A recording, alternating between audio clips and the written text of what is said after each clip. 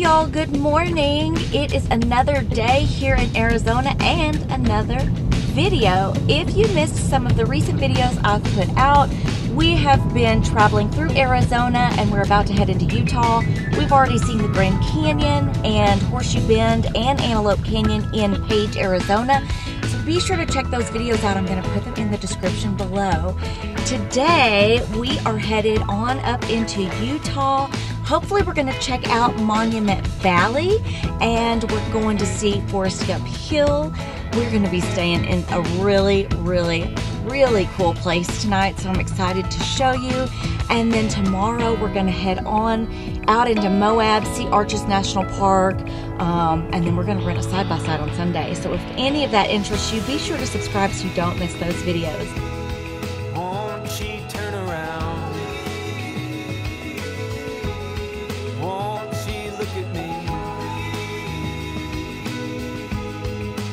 Okay, so this absolutely was not planned, but aren't those kind of the best kind of travel days? We are here in Kayenta, Arizona. We're about 30 minutes away from Monument Valley, so we're still going there. It's not off the table. But on the way here, we were listening to a podcast and learning about fry bread and Navajo tacos, and Amigo Cafe has fry bread and Navajo tacos. So we thought, why not stop in and try one? They also happen to have a full coffee bar here with espresso. So if you want to maybe get a latte on your way to Monument Valley, you can do that too. So we got one Navajo taco to split. It kind of looked like it was the size of a plate. So I thought we might just split that and then we'll have a good dinner tonight when we get into Moab. We did get the chips and salsa as well, and it is spicy. You know I love spicy things. I put hot sauce on everything, but it is, get me in the face, it's a little spicy. But I really like it, it's delicious. So from what we learned from the podcast, the story behind fry bread is kind of a sad one. Whenever the tribes were kind of sequestered, they were given three things. They were given wheat, salt, and lard, and that's it. And so from those three things that they were given, they created fry bread. So it is a very sad part of the Navajo history, but fry bread has also become a very central part of the Navajo culture and diet. So we're excited to come here and try the Navajo taco. The Navajo taco does of course have that base of the fry bread, ground beef and beans, lettuce, cheese, onions, and tomatoes. Even though it's called a taco, I know, we're from Texas, so we're used to tacos that maybe are on a corn tortilla or rolled up in a flour tortilla. This isn't one that you would roll up and eat like we would eat tacos. It's more of a fork and knife situation. Definitely more of a doughy texture, like funnel cake. That was delicious. Oh my gosh. And I'm gonna tell you, you've got two people, just split it. It is bigger than your head, and she was kind enough to split it for us and put it on two separate plates. It was so delicious. Highly recommend coming to Amigo Cafe if you are in Kayenta, Arizona on your way to Monument Valley. Top notch. So now, seriously, this time we are going to Monument Valley. I believe it's $20 a car up to 4 people, and then it's $4 a person if you've got more than 4 people in your car. But I'm definitely gonna put a link in the description below so that you can go check out that, and also to see if maybe they've opened up online pre-reservations, because that would be pretty handy.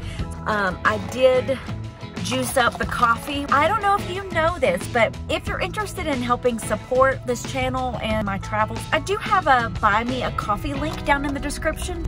Obviously, a coffee helps keep me and Jeff caffeinated on these trips. I would greatly appreciate it if you would buy me a coffee.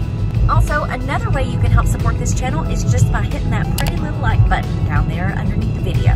One big tip that I failed to mention in my previous videos, make sure if you're gonna kind of do this same trip that we've been doing between Flagstaff, the Grand Canyon, Page, Moab, you are dancing all around different time zones and different communities that do not acknowledge daylight savings time. So you may find that, your phone or your watch or whatever keeps flipping back and forth between time zones because it doesn't even know what the right time is a lot of the time. So just keep that in mind, especially if you're making appointments, reservations to go do things. You need to really lock down what the correct time is in the time zone or the town that you're in.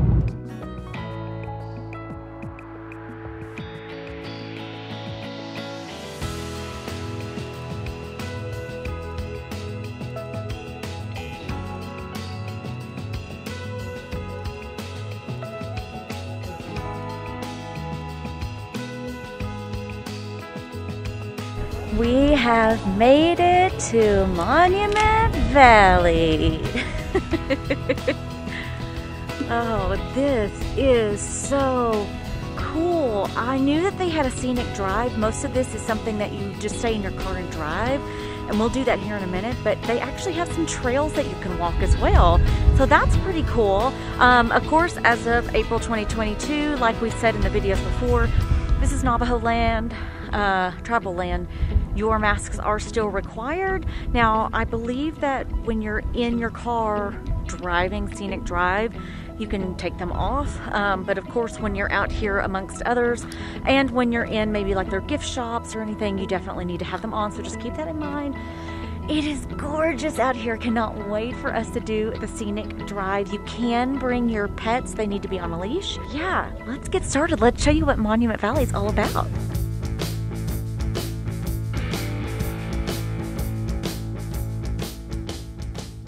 Monument Valley might be the most well known from all of the movies and TV shows that have been filmed here. It started back in the era of John Wayne and Western movies. Some of the more recent films that you might have seen are ones like Easy Rider, Transformers, Back to the Future, and Mission Impossible. Of course, if you're a Harry Potter fan like I am, Fantastic Beasts and Where to Find Them has a big section of the movie that is set here. Speaking of Transformers, we went to another place where one of the Transformers movies was filmed, and that is to White Sands National Park. You need to check that place out. It is like stepping out onto another planet. I'm gonna put a link in the description below. As you're driving the scenic drive loop, you will see signs that kind of tell you what monuments to look for and their names. This one, for instance, over here is called the Three Sisters. Jeff said it's the Sanderson sisters. One thing we learned while we were here is that the Navajo people have such a complex language. They ended up taking this language and using it via the code talkers to turn it into a secret code so that they could transmit messages during World War II. Okay, so we've made it out here to Code Talker Point. Now, I'm not sure if this is kind of the turnaround spot because we haven't been paying attention how far we've gone, but it looks like this might be the point where we turn around and go back. This is crazy beautiful. And I know that my zooming will not be able to kind of give you a good idea, but it seems as if I could probably see far more than maybe 50 miles easily.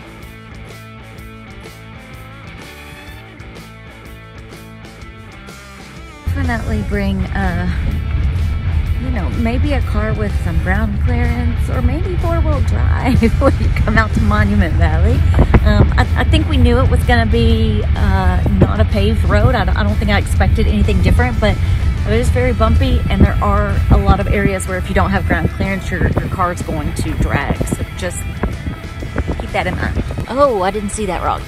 I missed that rock. Jeff said big rock, and I thought he was talking about like one of these rocks, and I'm like, yeah, it's pretty big. And then he turned the corner where I could actually see, and I'm like, oh, you mean this big rock, the one standing up on its own. Wow, called the Thumb.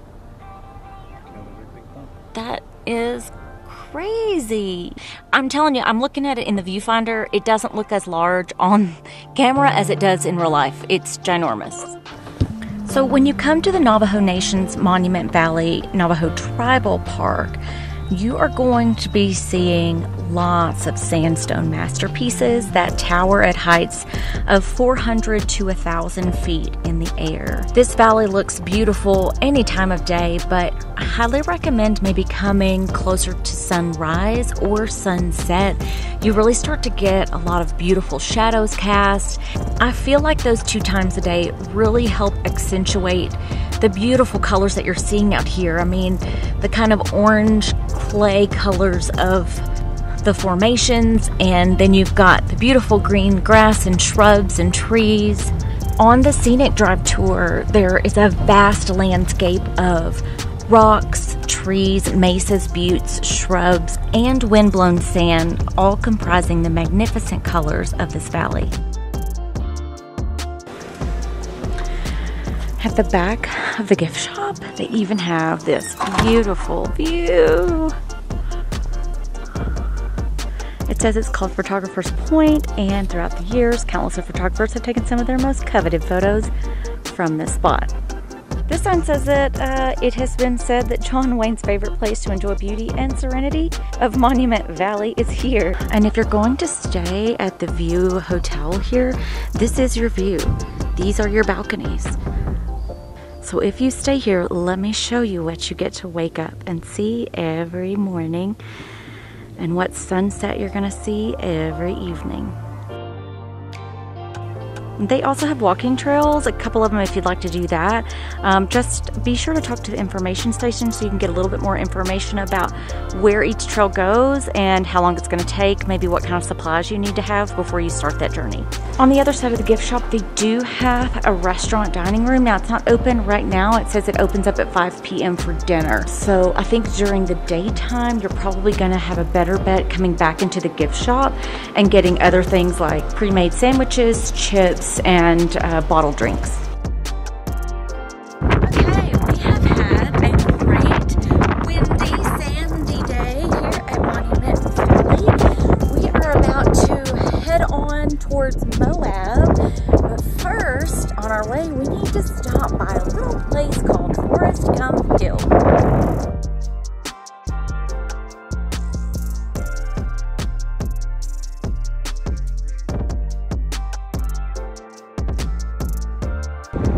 Pretty here. It's a scenic lookout area. They've got lots of them, so definitely take the time to pull off the road, take some pictures, but also just maybe get away from the crowds and soak up these natural wonders without a ton of people around. Oh, what is it? There's nothing written on it. It's heavy. There's nothing written on it. I don't know what it is. I thought that there would be like some sort of wording on it. It kind of looks like it's made out of fiberglass, to be fair. If you know what this is, tell me what this is. It's underneath this tree. I don't know. I'll put it back where I found it. Oh, there we go. Put it right back where we found it. We made it to Forrest Gump Hill. I thought there was a sign somewhere. If you don't know why they call it this, there is a scene in Forrest Gump where he's been running for forever, and eventually he stops and he's like, I'm tired. I think I'll go home now. And this is the part where he did it. This is where he stopped. Because you can actually see Monument Valley. That's what is in the back of this shot. Where we just were at Monument Valley, that's it back there. So let me give you some tips if you want to come take your picture here. When you're kind of getting within a mile marker of Forrest Gump Hill, there are a lot of slow down traffic signs, which is good because obviously they know pedestrians are going to be in the road. We're all there taking our picture. I personally recommend, there's 3 different turnoff spots. Let me kind of show you. So there's one way down there where those cars are way down there. And then there's another one where this car is right up in here. And then where we're at is at the top of the hill. There's a turnoff here, and I recommend personally, this is where we park, there's a turnoff over here. So if you're coming up from Monument Valley, you're gonna come up this stretch of highway and you're gonna turn left into this parking lot. I just like it because you can actually get your vehicle off the road. There are some people that are kind of parking on the side of the road. I don't recommend doing that. For most of the stretch, there's pretty well no shoulders. So definitely park your car in one of these pull-offs near the top if you can't fit at the ones here in the bottom, because the one at the bottom is pretty small. Please, please, please, please, please, if you're going to come here and get your picture taken, you have got to pay attention to the traffic. Now, one way down the Monument Valley side, you can pretty well see for a long ways, for at least a few miles. But up here, where is it? This is the top of the hill. So people are supposed to be paying attention for pedestrians, but you got to do that for yourself. There's not always going to be a ton of pedestrians like there is right now to probably warn you or something, especially if you're here by yourself. Now, luckily with Jeff and I, because he was taking my picture and I was taking his picture, I was looking for traffic his way and he was looking for traffic my way. So I would really recommend that. Do the buddy system so that you have somebody else, another set of eyes to help you look for traffic. And the last thing I want you to do is to come here because Stacy said this was a cool picture spot and get hit by a car. So please pay attention. It is a beautiful, beautiful and pretty famous, especially if you're an American and you love Forrest Gump. Even if you don't watch Forrest Gump, it's a beautiful scene, and I will have some pictures on my Instagram, so definitely come check me out over there. But it's gorgeous. Just be very careful. Be very, very, very, very careful. Oh, and another tip as far as time of day. So right now it is 4:45 here.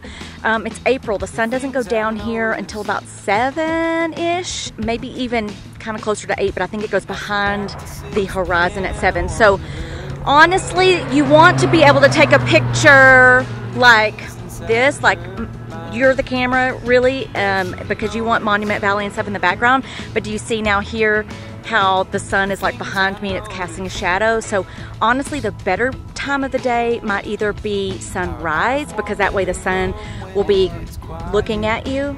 Sorry, Jeff is trying to warn some people about a car. Maybe sunrise would be a better time of day, because that way the sun would be hitting you here in the face and shine a light on you.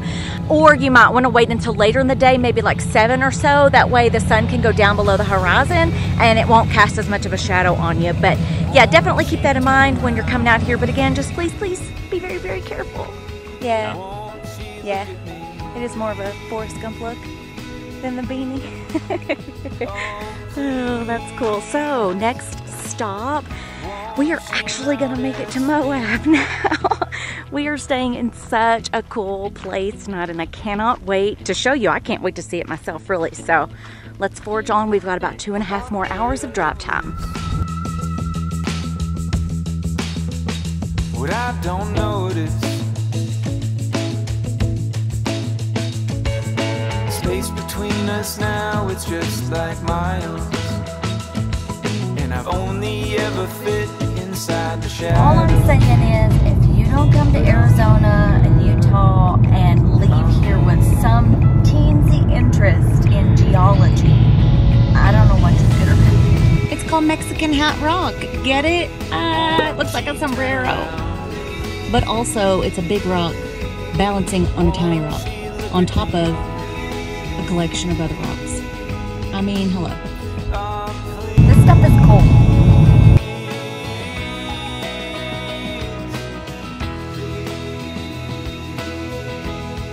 So excited to show you where we're staying.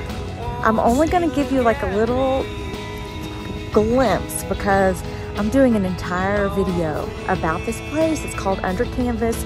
I've wanted to stay at some of their facilities in other places that we've vacationed, but I just haven't been able to, and we finally pulled the trigger this time, and I can't wait. It's like glamping, so camping, but gracefully. So basically this accommodation is glamping. So we'll have our own tent here, and then look at what we get to wake up to. Look at those beautiful mountains. They've got places out here with hammocks. They've got places for you to like grill s'mores. It's supposed to be beautiful. I cannot wait to show you. So yeah, definitely subscribe. That video should be coming out after this one. Cannot wait to give you a full review of this place, because like I said, we're in Moab now, but they've got Under Canvas at other locations, at least I know around the United States. So definitely check them out if you're in any other locations. Hit that like button, and I will see you in the next video. Safe and beautiful travels. Imagining the keys inside her mind. Does she notice